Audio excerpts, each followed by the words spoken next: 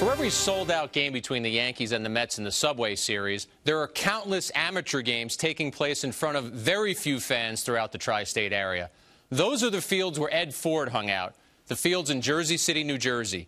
Ford was an icon in the city, a man who impacted people who eventually made it to the major leagues, the NBA, and even the Basketball Hall of Fame. He died 14 months ago at the age of 65, but no one has forgotten him.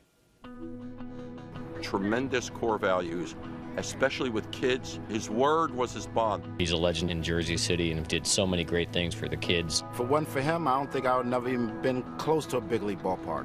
He had a great sense, a great discipline about him, and he just wants to help. Jack, there's not that many people around that just want to help you.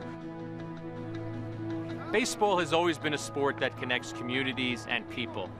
In Jersey City, Ed Ford was the human equivalent of baseball. He was a coach and a supporter of hundreds of kids, but really, in his life, he was more than a coach. He was a baseball scout for several teams. He was a newspaper columnist. He was a recreation director for the city. A roundish man with a booming voice and a blustery approach, he impacted so many people that this field behind me was named after him. Many people came from near and far today to explain why Ed Ford, the Fa, meant so much to them. We were always taught when it comes to race, dealing with another, you treat a human being like a human being, okay? And you get back in return. And that was always instilled in us by, my mother to do that. I can relate to him because, him coming from the projects, me coming from the projects, him just being one of those type of guys that, like I said, like a father figure, and me being from Jersey City, growing up, my father being in jail and all that other stuff, that was the type of guy that I needed. He had feelings for the underdog because he's always been the underdog. He just saw in people potential that they didn't always see themselves. So young kids that just didn't believe in themselves, and now the far is you've been exposed to Mr. Ford, well, get ready. This is going to be a magical carpet ride because you're going to wind up being a lot better than you thought, and you never thought you were going to put that many hours in working towards that. The biggest thing that he was really about was who you were inside, and it really wasn't about, me as a pitcher and what was coming out of my arm. He always used to say, don't you change, Leiter. In this day and age, there aren't enough people who have their good heart worrying about kids and how good the kids are going to turn out, whether it's from an athletic standpoint, educational, or just being good people. And kind of Eddie Ford really summed up his life by taking care of people. You look out and you look at all the people. You look at each face and there's memories in every one of them faces. And every time you look at their face, you see a story with the Fa. Being from Jersey City, I've never been past 5 corners. And all of a sudden now, at a very young age, I'm in Chapel Hill, North Carolina. North Carolina could have been like in Alaska for all I knew. And I was homesick. And all of a sudden, who shows up? It's the Fa. And I'm, Fa, what are you doing? He says, I just had to come down. He knew that I wasn't feeling good about being down there, and I wanted to come home.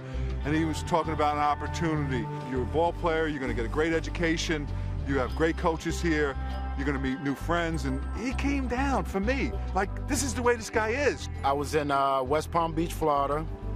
We were playing in the instructional league, and I was pitching against the Braves, and I was just mad at the world.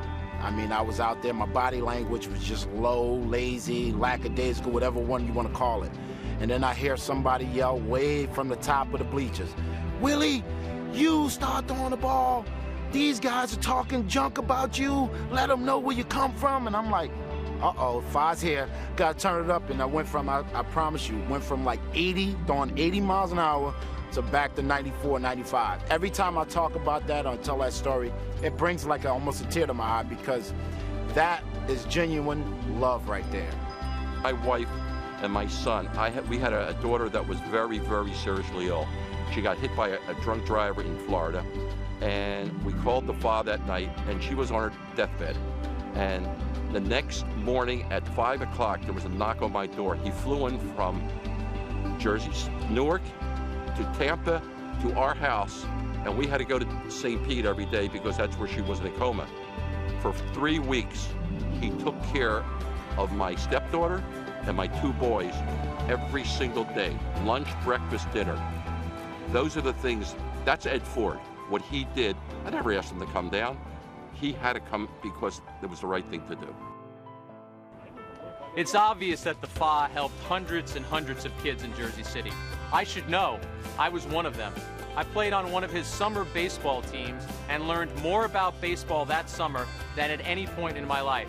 I took that knowledge and forged a career as a baseball writer and now as a baseball broadcaster. I have him to thank for that. I stand on this field that is named for him, having this career that I have, in part because of what he helped teach me. That's the best story that I could share about Eddie the Fa Ford.